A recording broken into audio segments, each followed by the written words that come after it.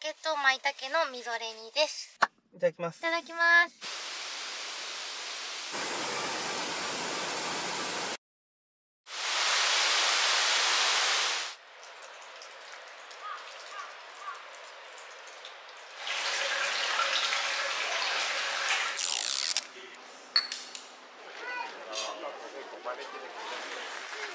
すごい。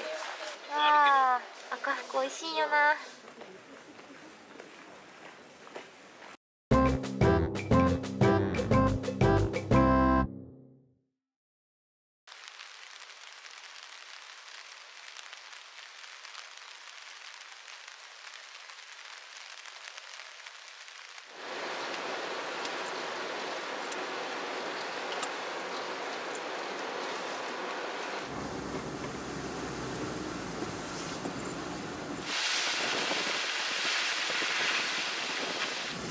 もう和歌山近いとった。和歌山入った。和歌山三重じゃなくて一回和歌山入る。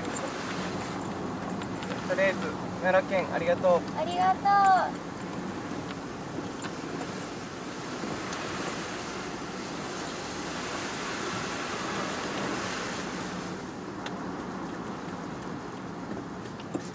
あ、三重入った。すごいな。この10分間の間にさ、3軒もまたいだってことやんね。この地図でここが奈良やろ。でこっちが和歌山、こっちが三重県。和歌山だけもう一個島みたいな感じであるよな。確かに。どういう地理なんやろ。不思議やねこれ。めっちゃ不思議。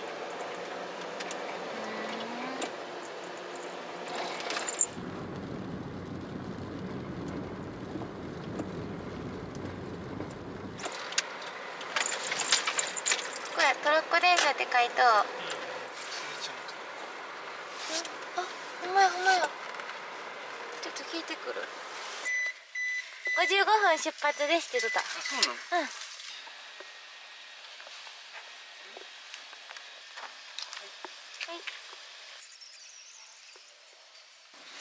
行きます。ありがとうございます。あー、嬉しい。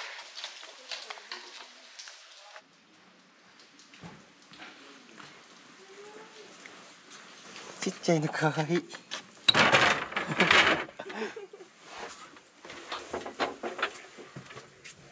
めっちゃかわいい。あ、すいません。ありがとうございます。見てこれ。俺家と一緒。ちょっと広いか。ほんまやな、私はおお、こっちか。すごいすごい。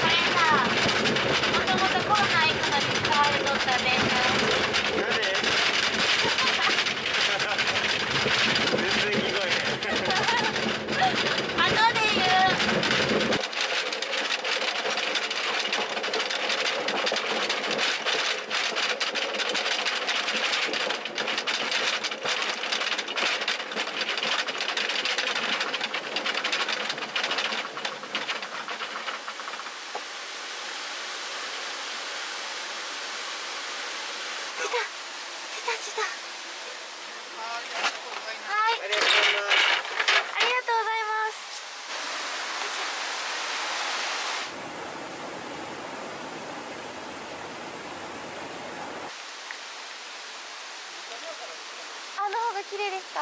ありがとうございます。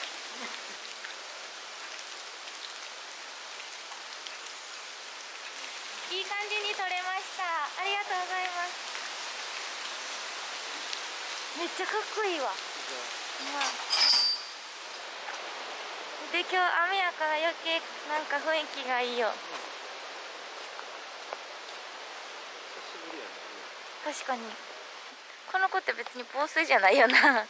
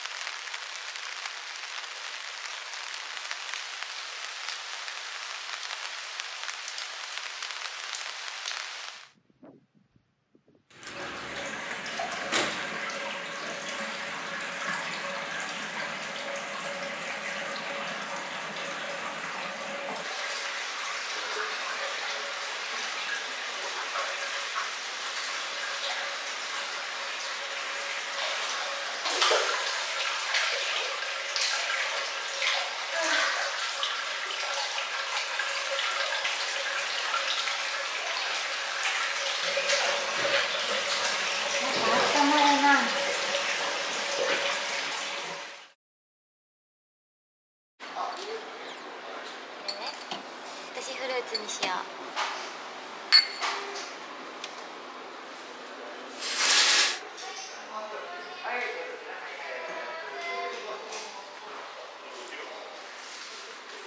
でん。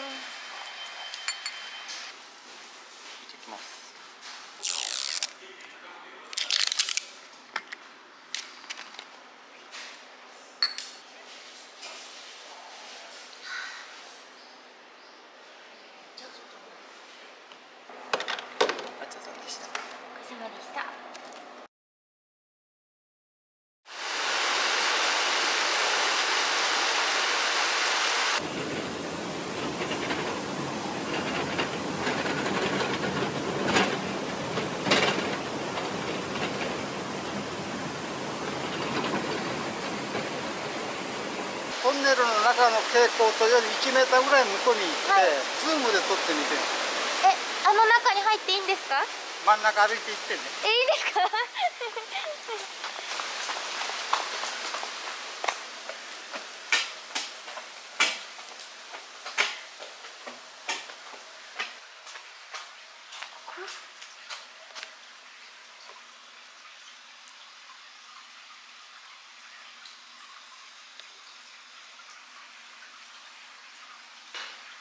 すごいとこ撮らせてもらった。あ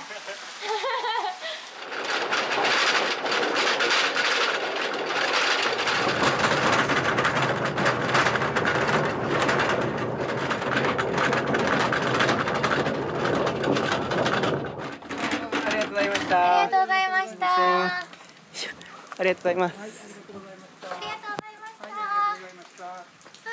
嬉しい。楽しかった。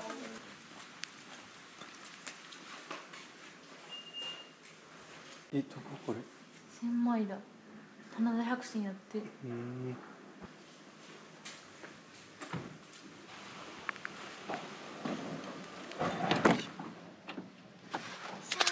寝起きのまま来たから後ろこのままです。ここ休日はめっちゃ混むらしいから。あ、そうなの？そうそう。来れてよかった。雨の日が嫌だじゃん。穴場。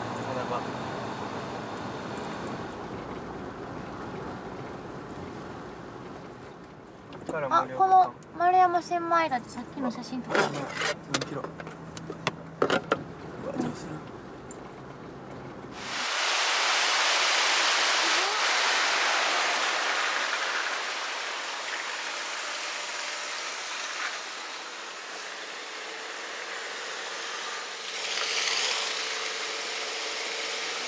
あ、これ上から見たらすごいんちゃう？なあ。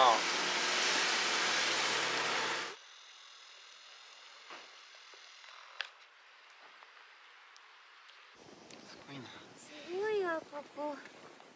なんか雨やから余計幻想的。なあ。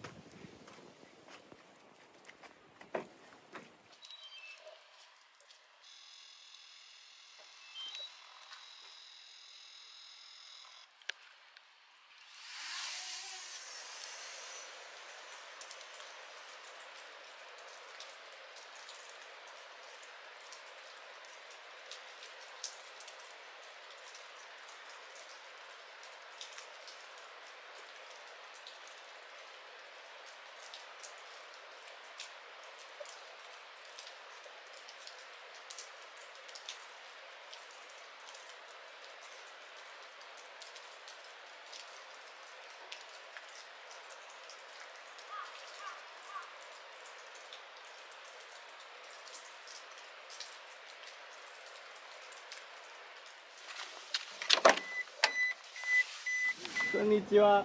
ちょうど今ここ撮ってました。嘘、お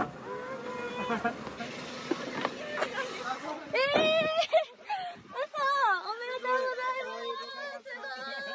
ありがとうございます。雨の中ドローン飛ばしてましたよ。あ、そうなん。はい。まさかと思って、だってこんなところ誰もいなかったので。雨で誰もいいよ。すごい。今日寝るとことかも今日決めるんですか？あ、そうなんです。最後赤目なんとかっていう滝。四十滝。あ、そうです。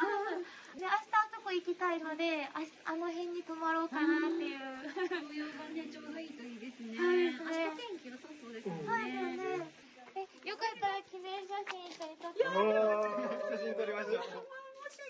全然大丈夫です。ちょっと待ってください。すいません。安いけど。いやいや、ありがとうございます。すいません。ありがとうございます。すいません。ありがとうございます。最後まで手振ってくれた。こんないっぱいみかんもらえちゃった。嬉しい。大事に食べます。ありがとうございます。いい思い出になったここが。なあ。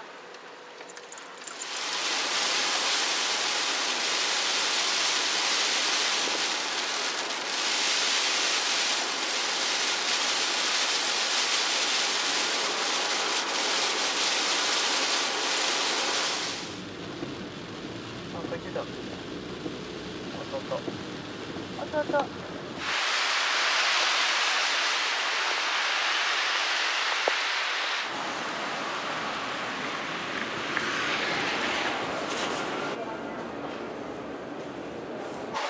鮭する？うん。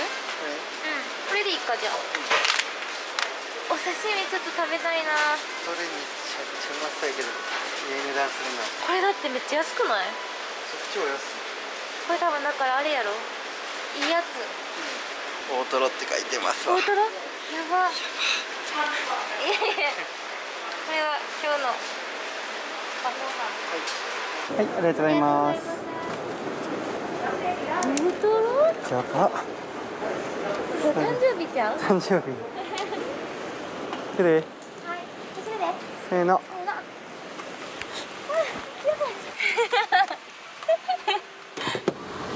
明日は朝からさ、滝行きたいから、滝の近くの駐車場探すから、そこまで行っとこう。左上らへんやった。うん、そうそう。明日やんどうといいけどな。やむんちゃう？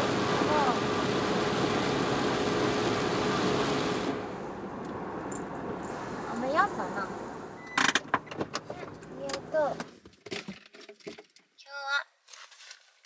先買ったお魚使うわ。うん、それ先食べる。卵と納豆食べとく？うん。オッケー。はい。はい、いただきます。うんまいやろ。油ののり全然違うな。好みで作ったりするから今までキノコが出てきたことその秋鮭を使った料理と、あと炊き込みご飯。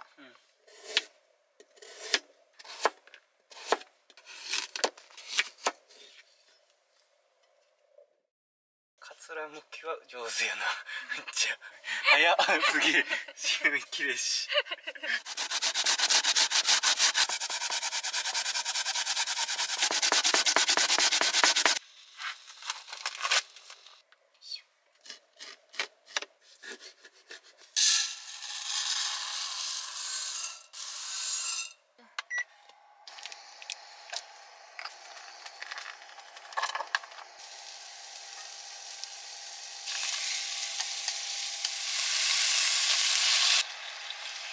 一旦火通して、そのまま土鍋に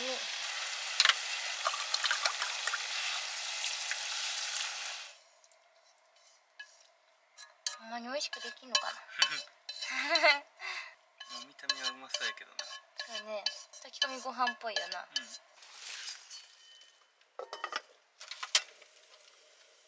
鮭焼く？そやな、鮭の方やるわ。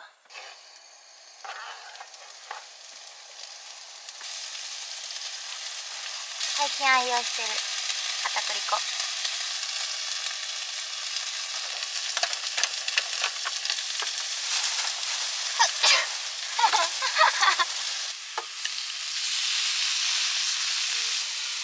飯も炊けてきてます。はい。魚編集頑張っております。苦手やからって言ってやらないな。よくないやな。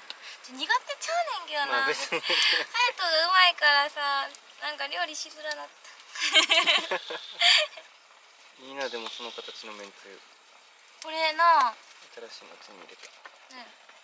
炊き込みご飯もいい匂いしてきた。そう。できた。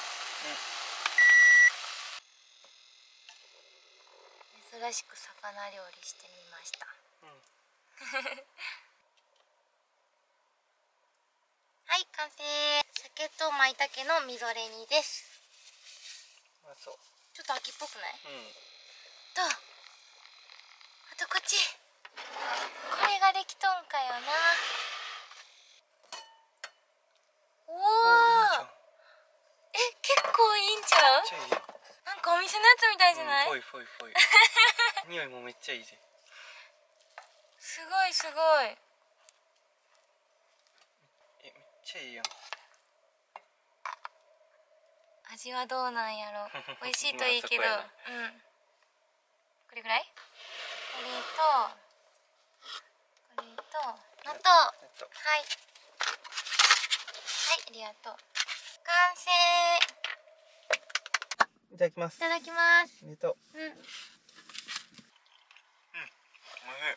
おいしい？口当たりから美味しい。炊き込みご飯さ、結構味は薄めやけど、私好きかも。いい風味ついてるけどな。すごいな、できたな。この大根おろしに味染みてんのがめっちゃいい。これ舞茸？舞茸。うまいな。どうよ、キノコ嫌いの。舞茸とエリンギをまだ唯一いけんねん。えのきはまあ別に。えのきはあれやで、白い細いやつ。鍋とかに入ってくるやつや。そうそうそうそう。まあ、あいつはおってもおらんでもええな。秋って感じやな、確かに。うまかった。なあ。ありがとう。ごちそうさまでした。ごちそうさまでした。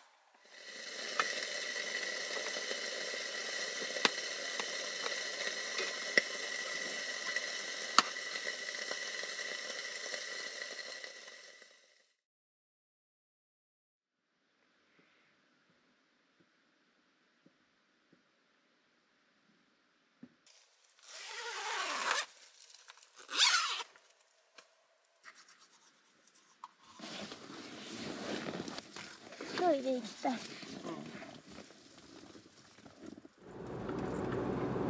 雨やんでよかったな。しかも昼からめっちゃ晴れるらしいね。天気予報やったら晴れ予報やけど、この感じで晴れてくれるんかな、ちゃんと。あ、これやん。赤目四十八滝。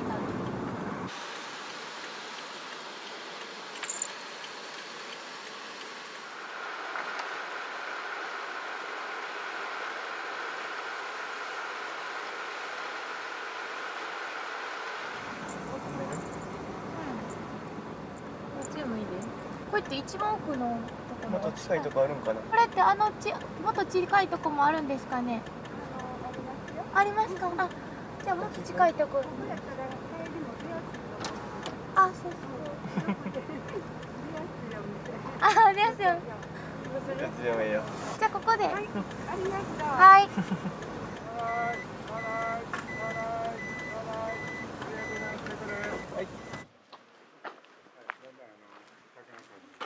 ほとんど岩場ですのでね、いきなり心臓破りの階段があります。10分ぐらい。心臓破り？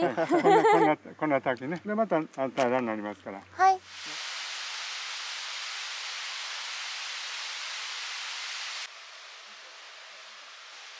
トイレのマークも忍者や。見てこれ。ほんまや。忍者の街や。はい、チーズ。小学生ピースや綺麗なでも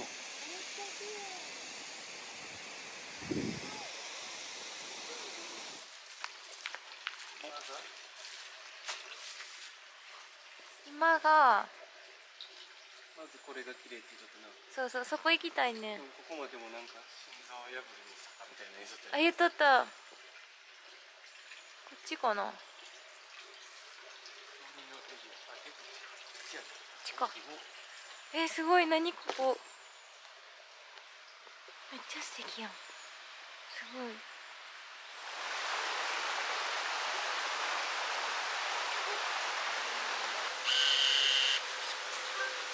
ただいま発見中です。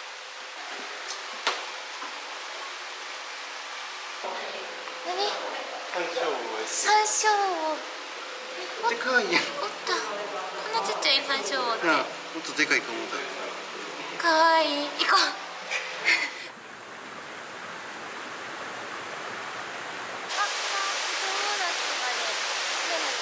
れが最初のボスやな。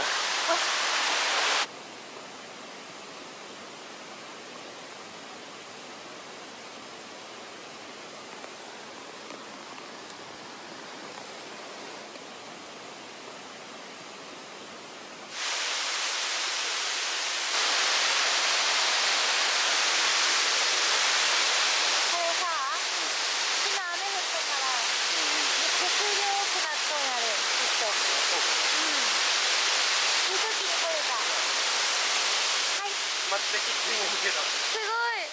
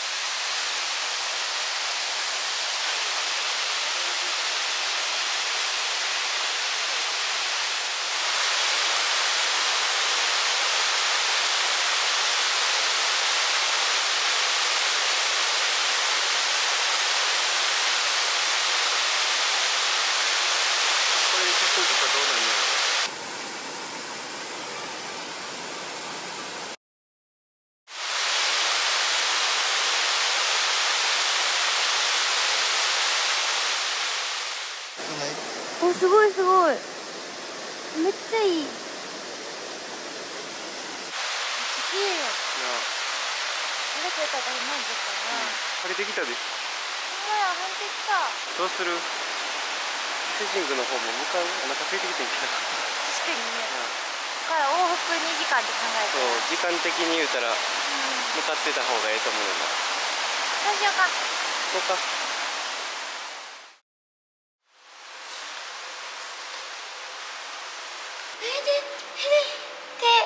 すごっ。こんにちは。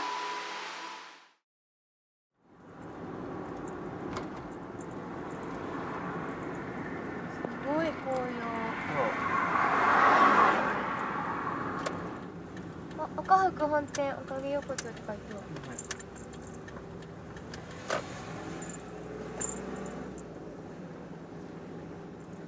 お、これは。あ、開いてるんかな。あいとあいと、橋あいと。よかった。すごいラッキーやな。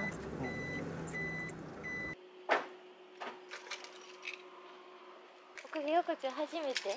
初めて。私昔来たことあるけど楽しいで。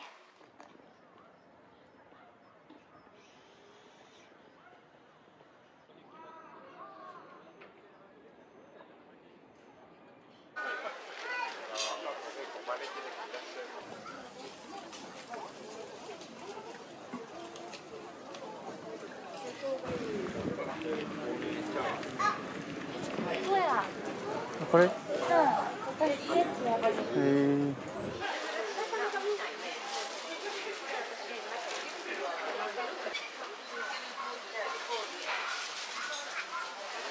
こ来たらコロッケか、これ有名な。って書いてたよ。行きます。お、すごい。てりってりやん。こんな牛丼初めて。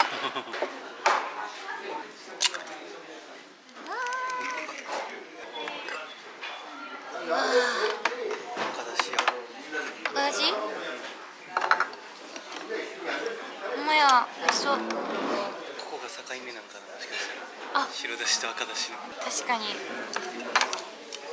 ただきます。いただきます。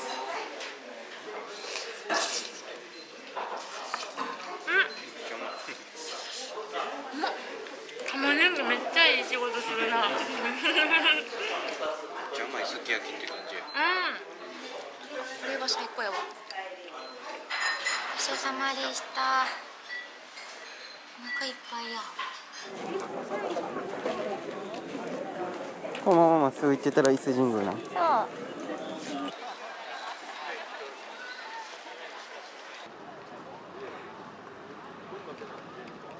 お邪魔します。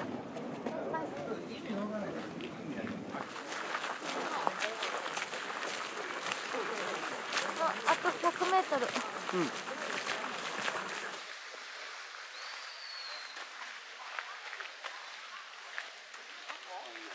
ちゃ太いな、すごい。ここから見て。パワーもらうな。すごい。これより先は撮影禁止。ほんまや。この先は神聖なんやな。ここが別宮。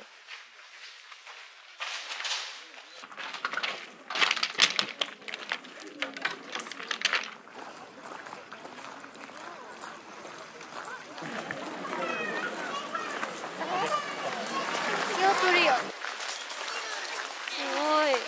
神社に鶏おる初めて見た。なあ。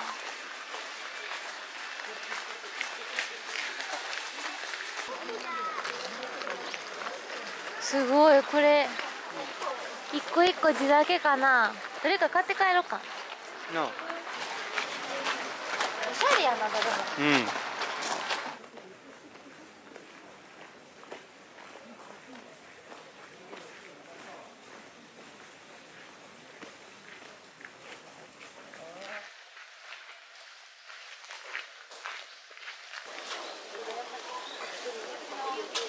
どこ行っても猫と触れ合った。ありがとうね。